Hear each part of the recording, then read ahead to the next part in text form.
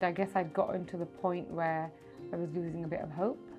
So I left it to Allah, and Usman actually sent me, I guess we matched, and then he sent me a message, I think it was the 21st of August, and then I didn't get back to him till like the 22nd, and all he said was something like, "Hi, are you in London?" He'd written something in the bio which said that he goes to the gym, which was like a big tick for me, but he didn't actually go to the gym once we started talking.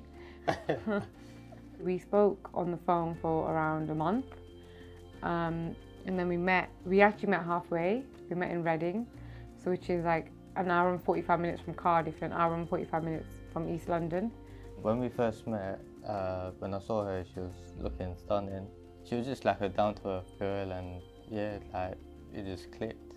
Lockdown definitely affected our relationship, so we weren't really meeting up that much, and but I think that's a blessing in disguise, definitely, because it meant that we could really get to know each other. Obviously, because of lockdown, we weren't able to have the families meet as soon as we would have liked them to. But in December half term, his family came over to my house to ask for my hand, and yeah, it was just super awkward.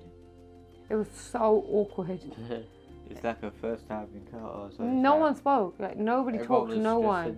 It was really funny and awkward because we're quite comfortable around each other, so we were just cracking jokes, laughing here and there, and just being ourselves.